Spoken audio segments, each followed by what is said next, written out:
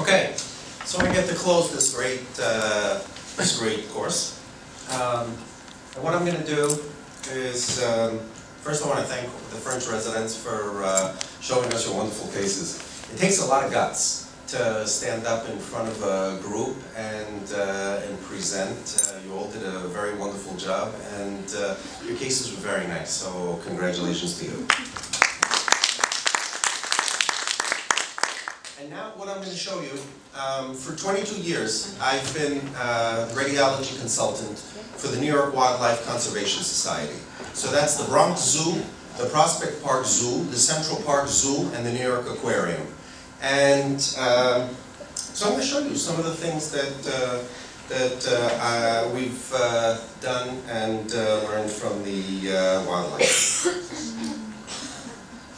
Okay, so when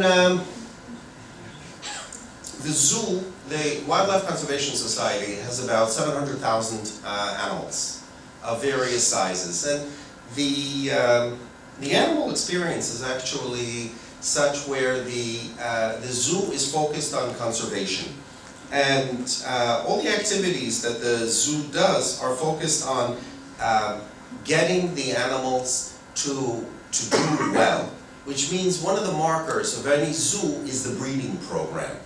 So the Bronx Zoo has a very large western lowland gorilla population. And soon after I started working with the zoo, they raised this program because they were trying to breed the western lowland gorillas. But they had a problem because it's difficult to know when the gorilla is ovulating. You can't really see when the women have their periods. They don't bleed so much that you can see. You don't see anything. They don't behave any differently. And so the zoo decided that they wanted to do ultrasound. So what they would do is they would separate some of the women, because if all of the women were kept together, all of the female gorillas, then they'd all ovulate at the same time. But the male isn't going through all the females at the same time when they're all ovulating. So they decided they're going to separate the females, find out when a certain female is ovulating, and then put her with the male. Just when she's ovulating. So they decided they wanted to do ultrasound. So they spoke to me about the ultrasounds, and I said, you know, I'm a bone radiologist, but for you guys, I'll do anything. So they said, oh, okay. So they gave the first gorilla, was a female western lowland gorilla, big gorilla. So they gave her general anesthesia. I come in, they've already put her on the table, and she's in the lithotomy position, both feet are up. And I come in, I have the ultrasound machine already set up, and I'll tell you, I've done some examinations on all kinds of inner city Bronx women, but I was not ready for this experience. And so that took some getting used to. You might not believe this, but these women don't wash regularly. So I insert the probe, and as I'm inserting the probe, the veterinarian starts screaming, "Stop, stop!" So I stop. And they said, "Wait, you can't go so deep." I said, "I didn't go so deep. I'm only 2 centimeters. They said, "The whole vagina is only 4 centimeters deep." I said, "This is ridiculous. How could this be? She's a giant gorilla." They said, "The gorillas have the western lowland gorillas have very shallow vaginas and a very small penis." I said, "Oh, I understand why this is an endangered species now." So we did we started doing the ultrasounds, and the staging system worked. And if you visit the Bronx Zoo, you see the Bronx Zoo has one of the highest birth rates now in the world from world zoos that have western lowland gorilla populations. In fact, we had so many western lowland gorillas that were born that the zoo decided that the dominant male will not let any other male come near the females. They're all his. So he takes his turn, but nobody else goes near the females. And they decided that this male had overrepresented himself in the captive western lowland gorilla population, not just at the zoo, but the Bronx Zoo was having so many newborns that they said he's already having a significant impact on the world population of young gorillas. So they decided that he and 5 of his male sons would all be sent away to another zoo, Graceland in Tennessee. That's the Elvis Presley zoo, where they, by agreement, they only have male gorillas, no females, and they do not engage in breeding. So only having males means they can engage in whatever they want, but they will not breed. So there came the interesting question: how do you send a gorilla from New York City to Tennessee, a distance of something like 2,000 kilometers? And the answer is Federal Express. So what happened is this: they call me to the zoo. So every animal that comes in or goes out has to have a full medical exam. So each gorilla gets anesthetized, and then we do X-rays, ultrasound, blood work, and all of this is happening. And then when they finish, as soon as the gorilla's asleep, of course, they always do dental work. They do cleanings, they do and it's the same veterinarians. They fill the cavities. So people say, can you x-ray a gorilla? I say, how does this veterinarian do a root canal on a walrus? So it's, you do what you have to do with the various animals. So each animal that finished, there was a cage ready. They put some hay, they put the animal in the cage, and then the animal wakes up and it's in its cage. All 5. At the end, they put plywood with holes in it against the sides of the cages, put all 5 cages in a truck, took the truck to JFK, put them all on an empty FedEx plane that was chartered, and then flew it to Tennessee. When the gorillas were taken off, the whole FedEx plane was washed down with 10% hypochlorite. 10% bleach, the entire plane, because the gorillas have multi-drug-resistant diarrhea. And then the gorillas got trucked. So that was an experience. So, one day, I get called. We have a problem.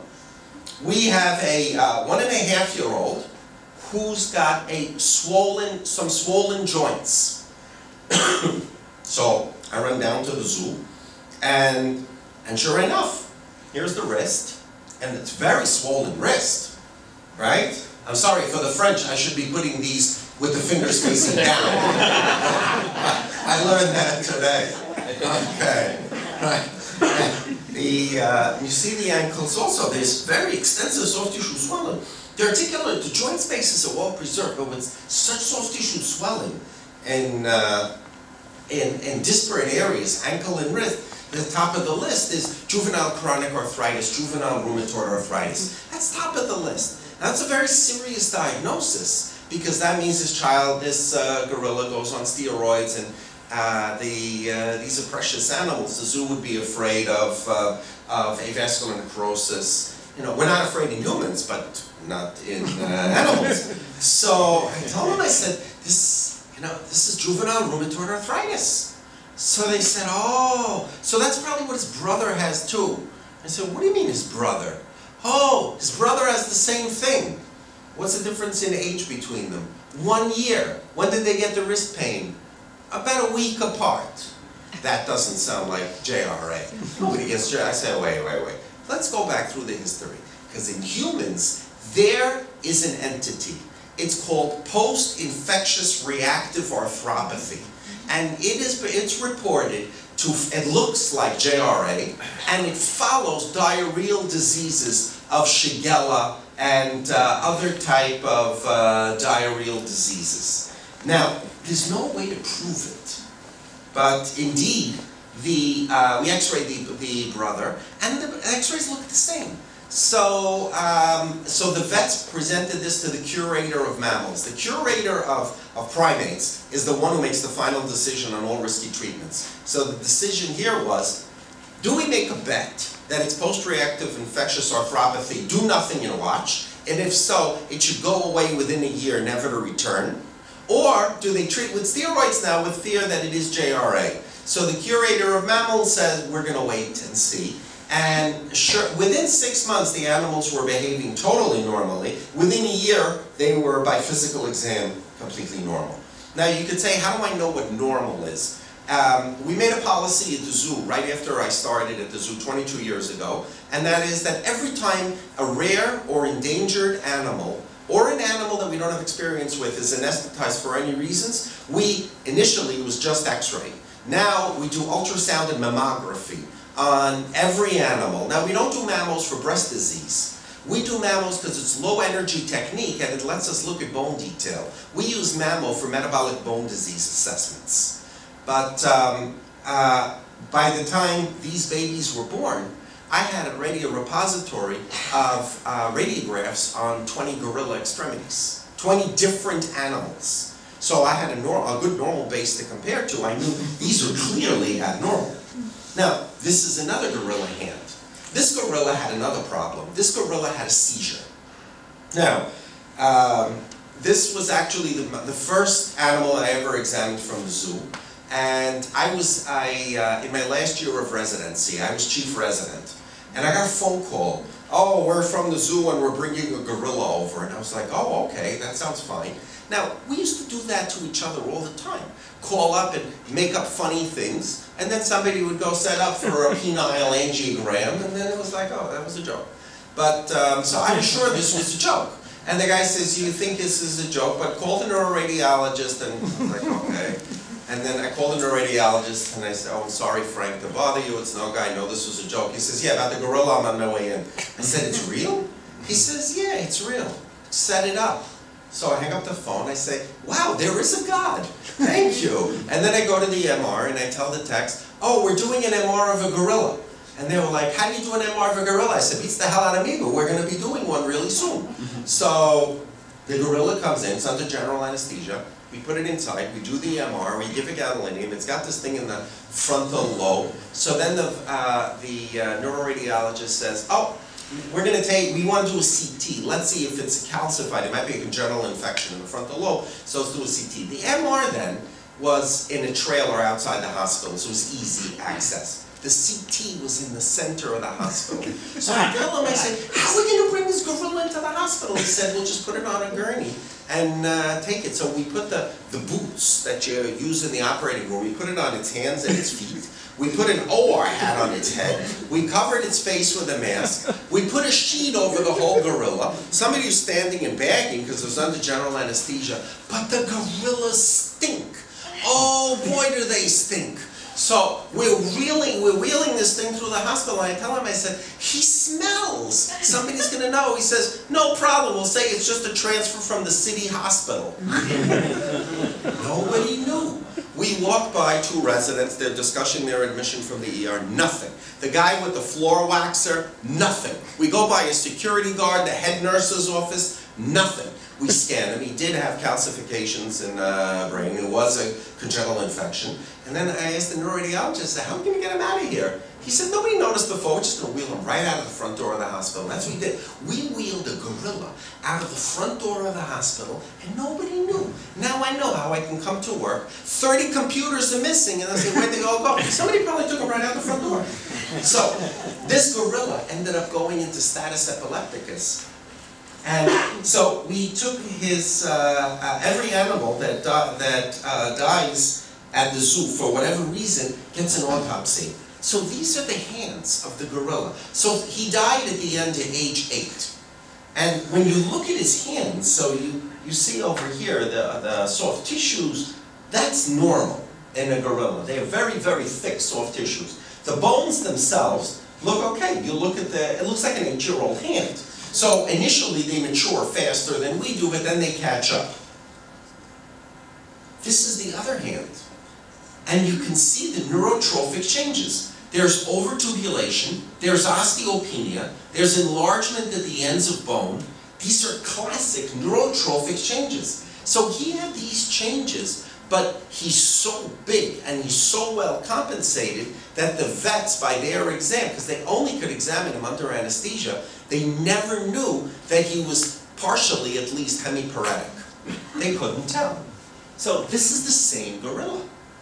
So it tells you we're dealing with animals that they don't communicate well.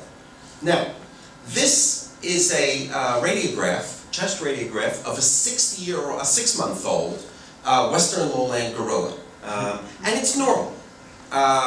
We brought the child in for an exam for whatever, and so as part of this, we X-ray the animals, and it is a radiation risk. On the other hand, it adds to our understanding of the range of normal, and the zoo made a decision that it's good for the animal itself to have a baseline and good for us to have baselines of the species.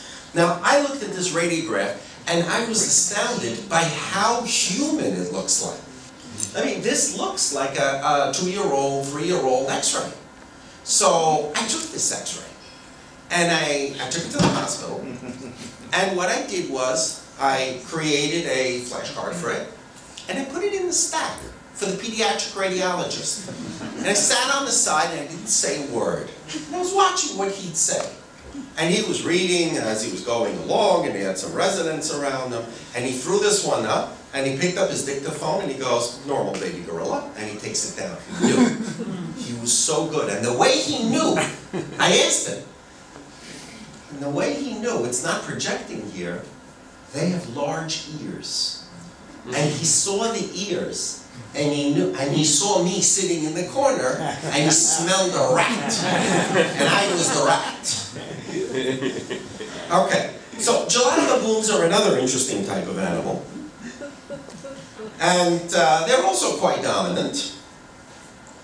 And this is the spine of a gelato baboon that passed away at the zoo a few years ago at age 80.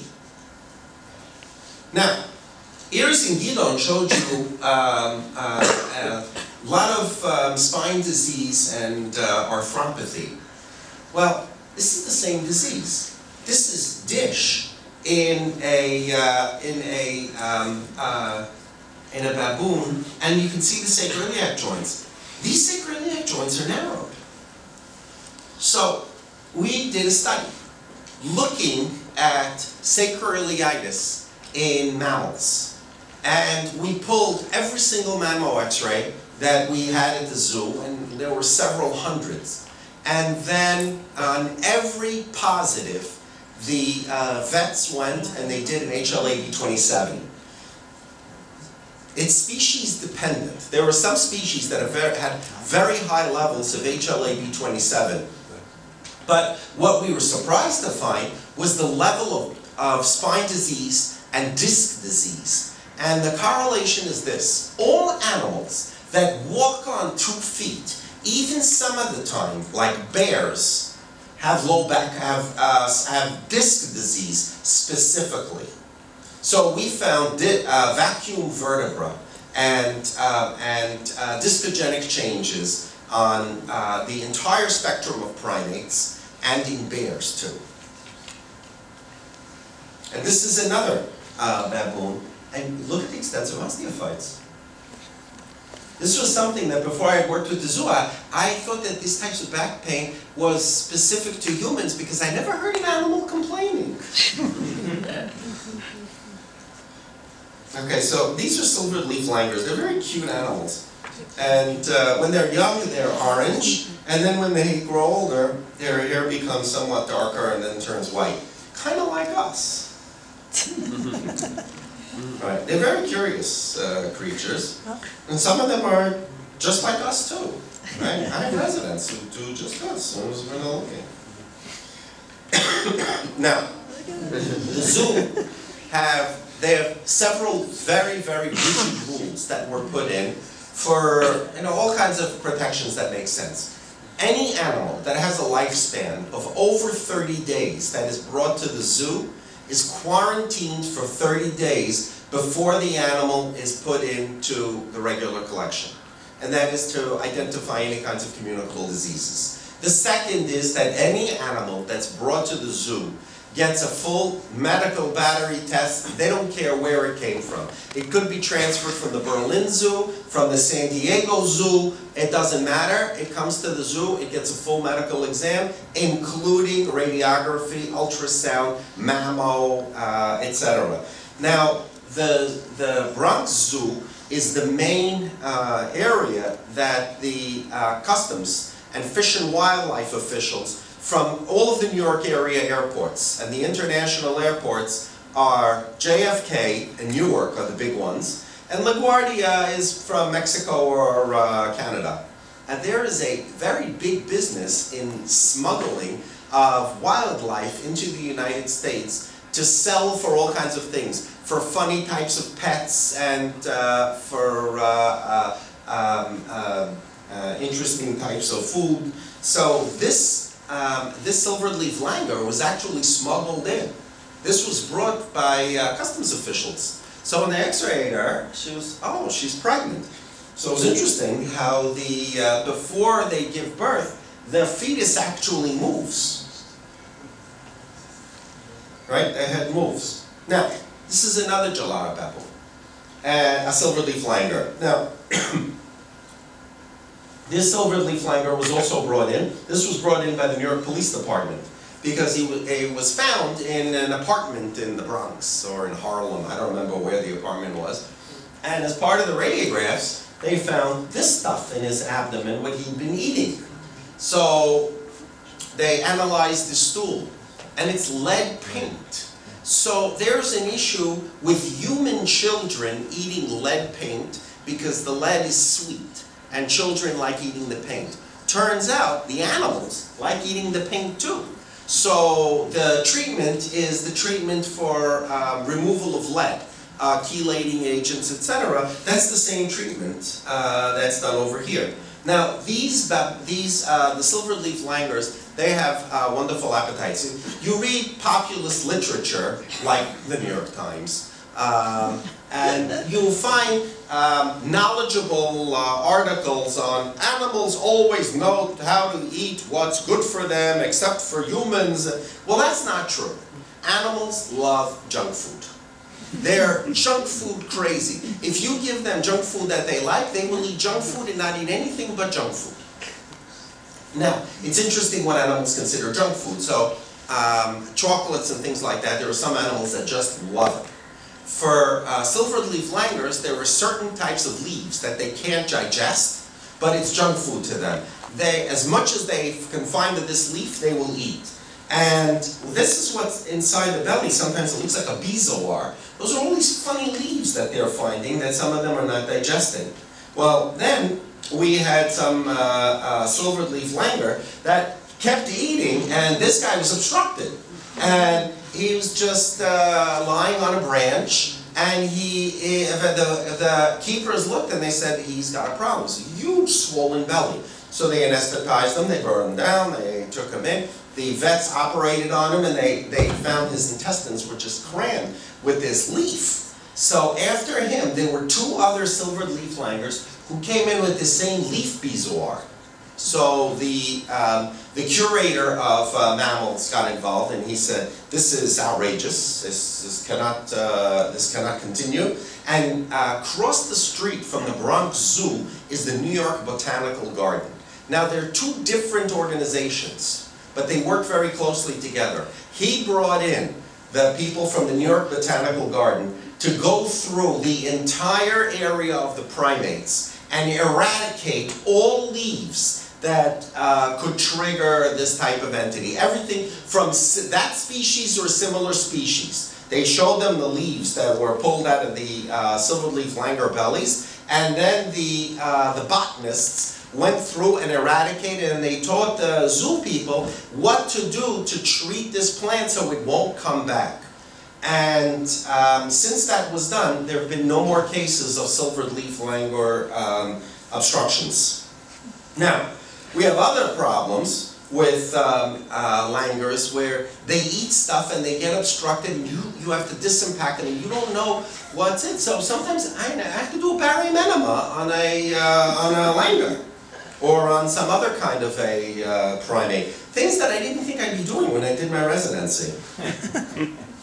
Now, this is the role that I use the mammo machine.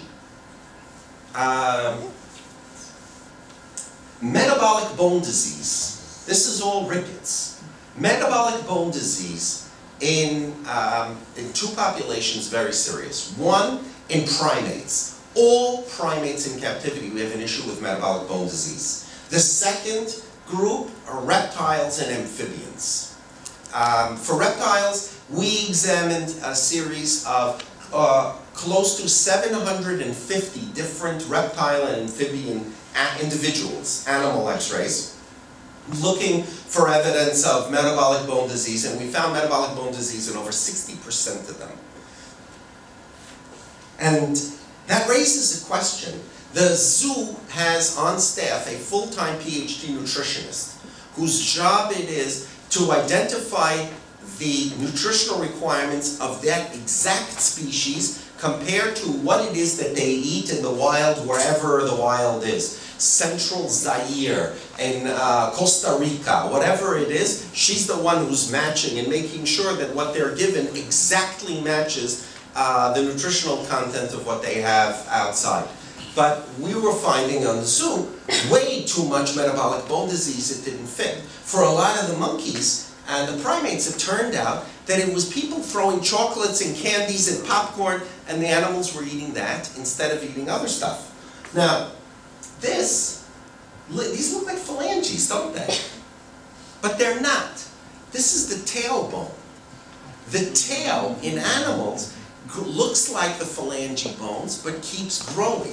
So this is one of the things that I did at the zoo. Initially, I saw we did whole body x-rays of these animals, and I looked at the tail, and I said, you know, this is what I'm going to use for assessment of rickets. Because tailbones grow throughout the animal's life.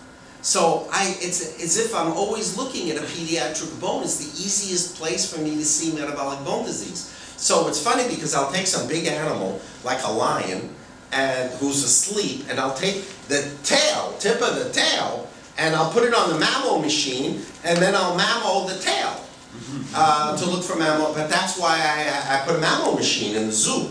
So it's for this use.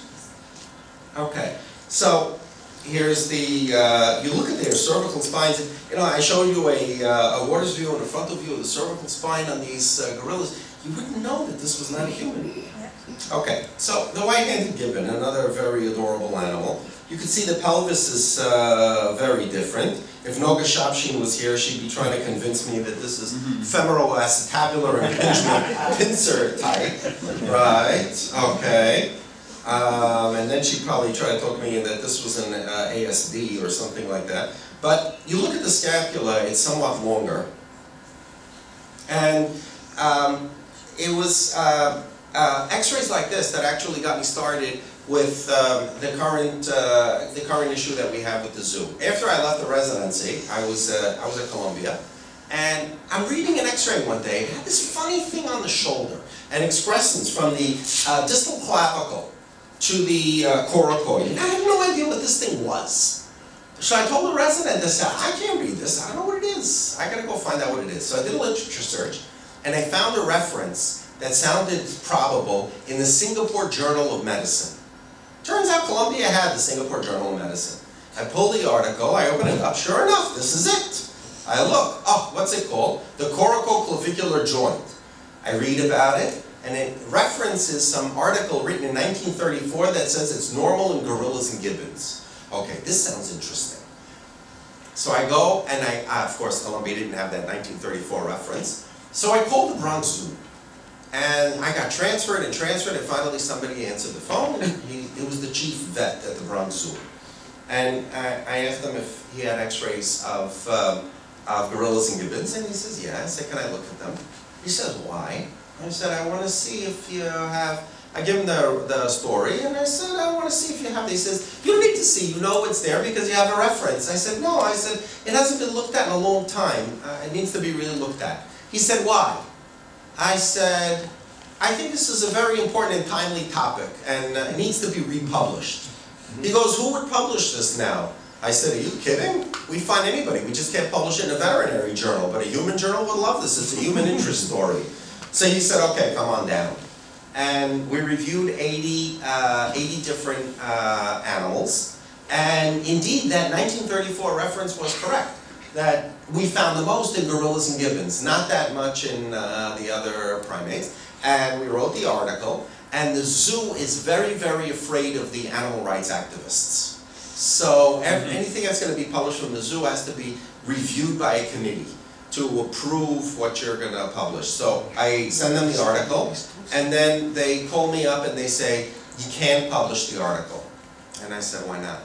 And they said, well, your title's bad. And I said, oh, well, what do you want? They said, well, you're calling it, I said, you're calling this in humans and not